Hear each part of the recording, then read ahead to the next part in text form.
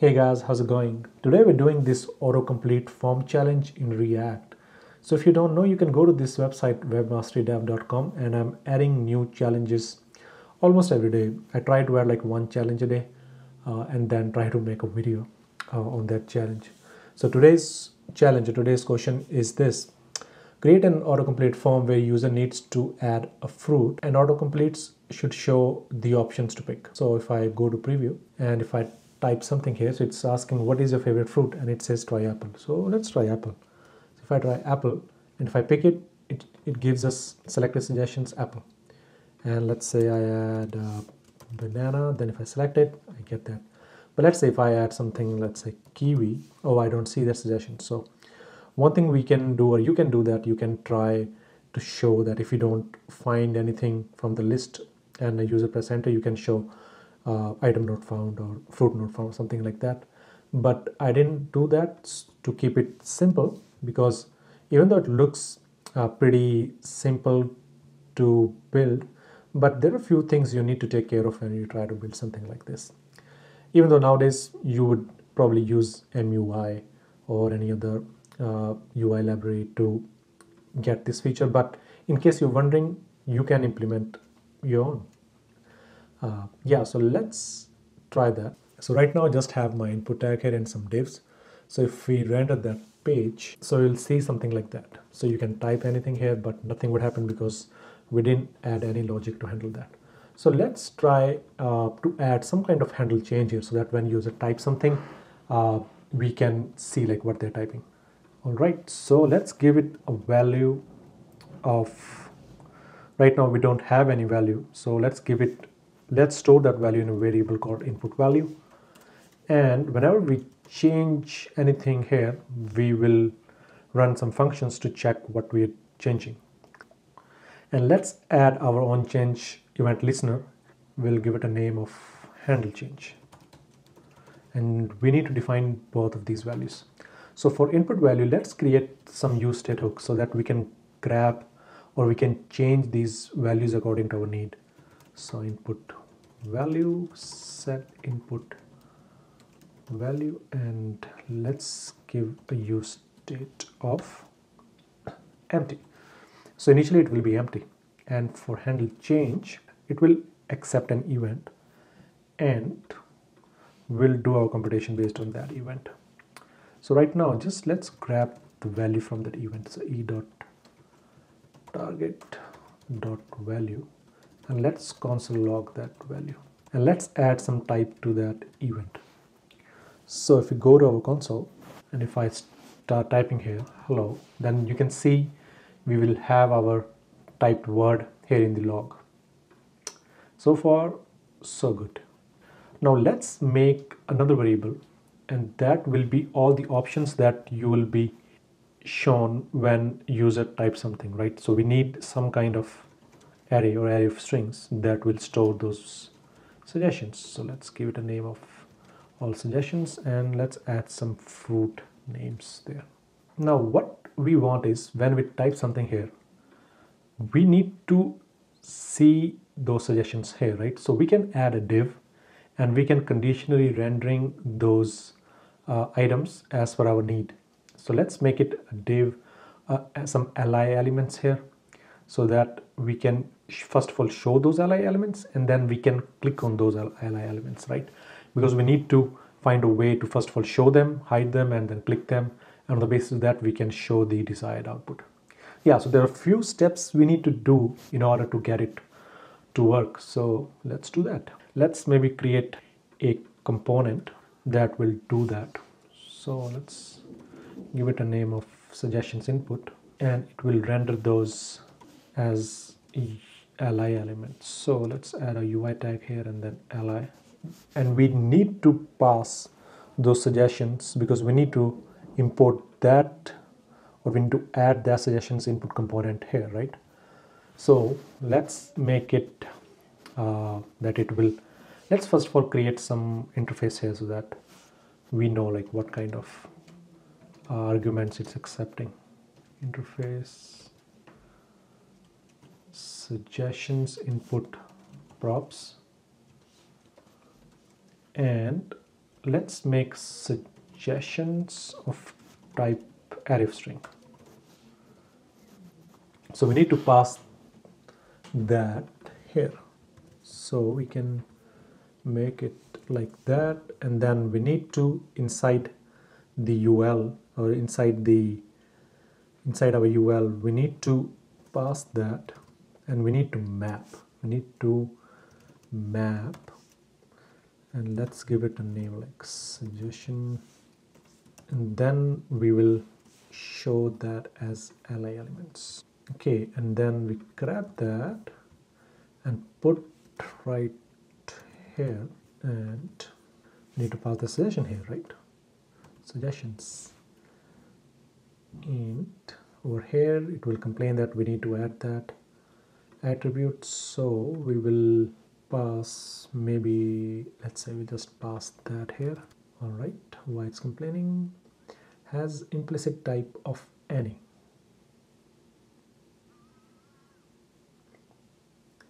That is happening because what are we missing? I didn't add interface here. So react.fc, and then copy this guy and paste it here, and let's see what I'm doing wrong. So suggestions EU, we are not supposed to do that. Suggestion props, and this looks better, and then we can show our suggestion here. All right, is that fine? Key is missing, so let's add a key here and just add suggestion as key for now. So no complaining now. So you can see that we have all our options shown here. Yeah, we need to find a way with CSS to put it down here, so that, and then we need to be able to click on one of these so that we can select it and show it. Yeah, we are slowly moving to our target. So let's add some CSS. I'll be copying some CSS and pasting here so that we don't waste much time. Okay, then we can select those, right? So let's hide those guys for now. We'll just pass an empty array so that we can hide that, and we can, at the same time, we have our input box visible here. Okay, so now we get some idea that we need to pass our array here, and then we need to type here and show those according to whatever we typed inside the box. All right, let's move to next part. So let's make another variable called suggestions that will have all the suggestions we need, and then we have our set suggestions so that we can alter those as per our requirement, and then use state, and we pass it empty array here, or maybe we'll use empty string, sorry, an array of string. Now let's make changes to our handle change. So we are grabbing a value here. So if value is value.length is greater than 0, we will need to, so what we're doing right now is so these are our suggestions, right? So we need to find a way that when we type something, we get a value, right? And we need to compare that value to these values so that we can see if we type apple, we should be able to find that apple is in our list. But if we type a, then it should show all the elements which has a in it.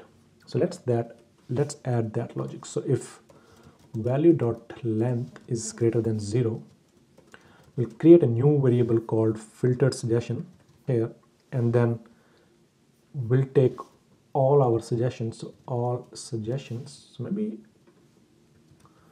put that here, so we have all suggestions, and then we apply our filter method so that we can see whatever we are typing. Let's say typing a, comparing that a value with all those array values inside all suggestions, and then make a variable suggestion, and suggestion dot changing to lowercase in case we have an uppercase value, and we will include those values. Now we will take this value, the filter suggestion, and then we will put it inside our set suggestion, the setter function here, and we'll pass our filtered value. So now what will happen is we will have suggestions will have the value filtered from here because we're passing that here, right? And if you see here, we have our suggestions here, so we can remove that and we can pass the suggestions here. So this suggestion is declared here, and with the help of our setter function, we are grabbing this filter value and passing into suggestions, and this suggestion is going here, and then we're mapping over and showing as list item. And if we see, let's say if I type apple, see if I type A, I have all these values I can select, but I can't select right now because I didn't have the callback to select this value. So let's add that callback. All right, so over here we need to have a callback, right? So let's add it in first in the props. We'll give it a name of onSelect, and it will be a type. It will accept a suggestion as a prop, and it will return nothing. So this is the type annotation for onSelect. Now let's pass that onSelect here. So on click, we will have our onSelect, not this one, sorry, this one, and it won't pick it here because see, we didn't pass it here, so we need to pass that guy as well. So suggestions and onSelect. So now it's seeing here, and we need to pass a value, right? It's accepting suggestion as a prop, so we'll pass that suggestion and we'll post it here inside the onSelect. So far we are fine, and we need to add here as well. So onSelect. So now we need to create that onSelect here. So let's give it a name of handle select suggestion, and let's create that. Create that here. This will accept suggestions as prop of type string, and we'll be doing few things here. First of all, we'll be let's just log our suggestion. Why it's complaining? Because did I forget to add that? Okay, so if I console log that, see, if we see here, it's selecting that apple here. So we are approaching our solution here. So first of all, we need to use our set selected and pass that here. We need to create another variable called selected suggestion. So we need to store that, right? We need to know that if something is selected or not, or what is selected. So let's create that, and we give it the initial value of null, because this could either be a value of string or null. Because initially we didn't select anything, so we can pass a null value here. So let's add the setter function there, set selected suggestion, and we'll pass our, let's make it suggestion because we're passing one suggestion, right, not multiple. And after that, so right now what's happening is, let's if I type apple, so it's not going back to its place, right? So it's not hiding it even if after I select it. So let's make it, so let's make the suggestion an empty string here, so that when I type it, it will be gone. So let's say type banana, I can select, and that will be shown here. I remove the console log, and the input of the suggestion will go back to empty array. So that's good. So what we are left with? We're left with few things. First of all, we need to show the input value, right, as we type. So let's add that here. So if we type something, we can see that we are typing, right? So if I type cherry, we can select it, and now we need to show that below here. So let's add our conditional rendering here. So if selected suggestion is there, like if we select something, then we will be showing that selected suggestion. So in case this is cherry, so let's refresh that, banana, and we can show our banana. And let me fix the CSS head, sorry, so that looks little decent. So now this is the final solution. So if I refresh it, if I type banana, select it, then we'll see our select session here. Yeah, so I know a few things you need to do in order to build this component.